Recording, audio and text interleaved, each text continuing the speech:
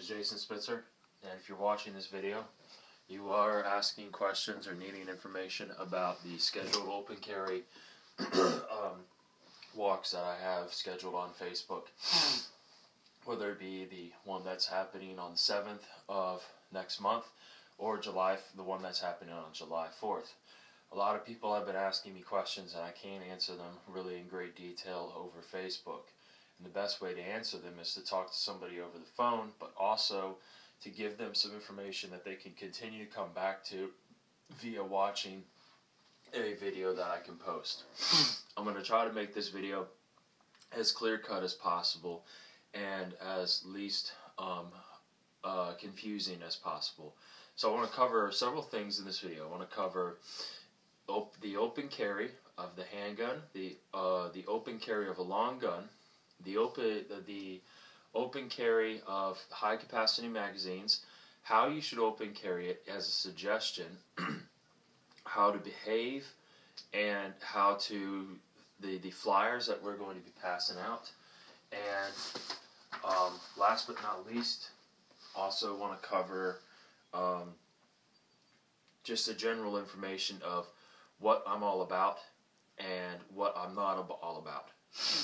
Well, first off, this is not the updated version of the flyer, but this is all that I have because I ran out of ink.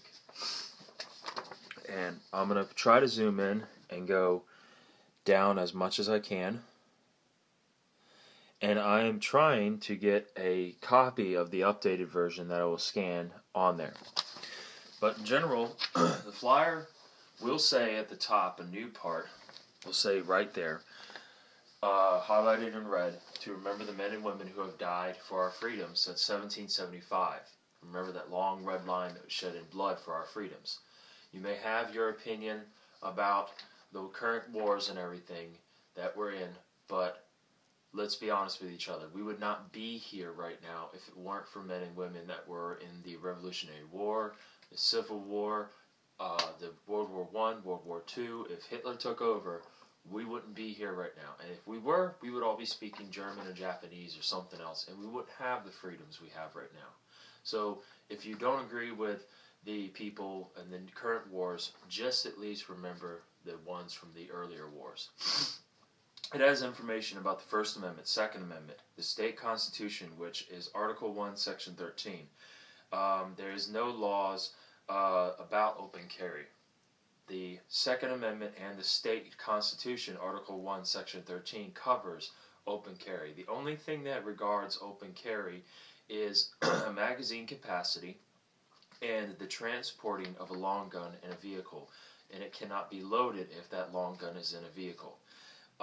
There is some of my personal information that I have gathered throughout the years of working at a gun shop. I worked at a gun shop for years. For anonymity purposes, I will not name the name of the gun shop. But I worked there for years, and just by seeing the demographic, by seeing people who choose to open carry versus conceal carry, that's some of my own personal information. I have a backside, but again, I don't have that updated copy.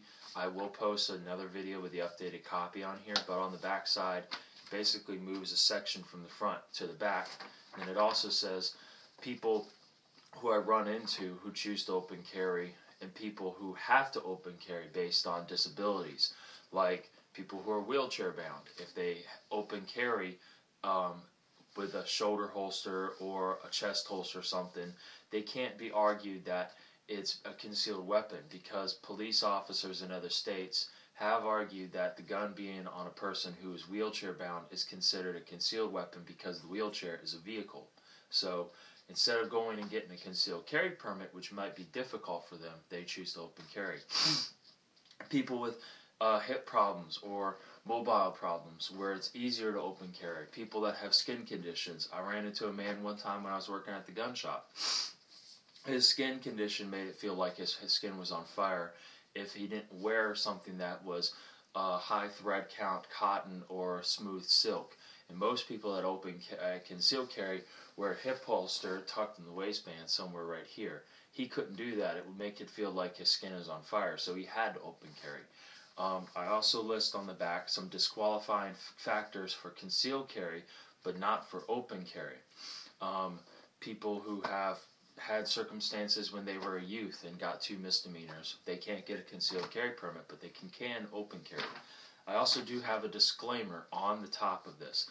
The disclaimer reads, disclaimer, the author of this flyer would like you to know that this has been researched to the best of his ability.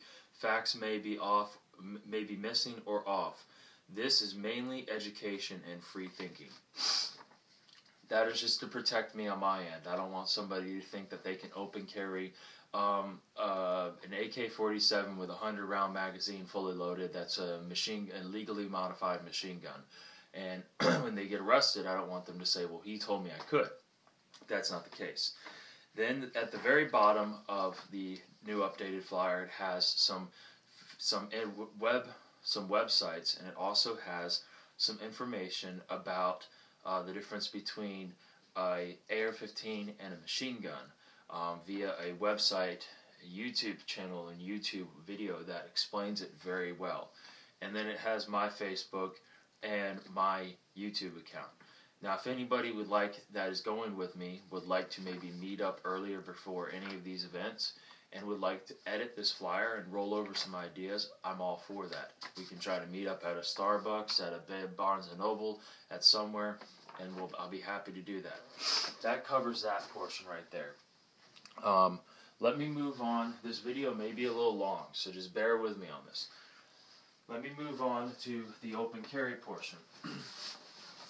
This is how I have been open carrying my firearm. As you can see, I have my holster on my hip for my pistol, whether it be my XD or my Glock, or a revolver. I have my Mosin Nagant. I will probably continue to have the bolt pulled back, and I will not have any ammo for this gun on me. I highly and strongly suggest that people who are coming with me carry the gun with the muzzle pointing down, no ammunition, and no magazines, like this.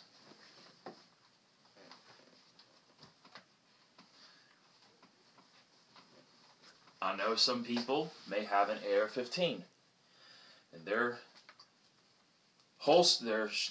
sling rig might be set up something like this in the front.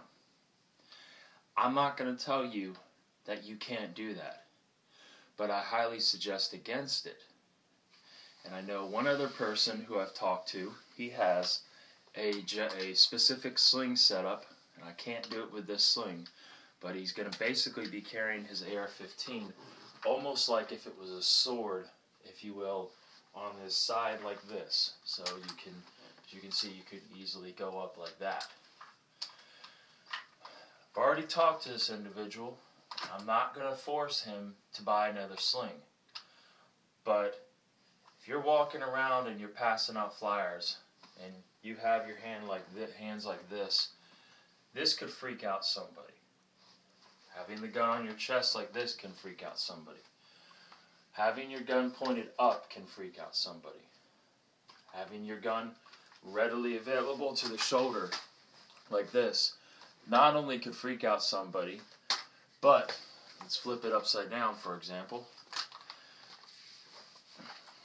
It can easily ride up like this, and you're constantly, after walking around a bit like this, going to a local shooting range, you have to adjust it all the time. And we want to limit the touching of any part of the gun, even if it's the sling. What I normally do when my gun becomes uncomfortable is I don't even do this most of the time. I do this. And that usually fixes whatever problem it is. I'm probably going to have to make a part 2 of this video. So stay tuned and just be patient for part 2. I'm going to record it right now.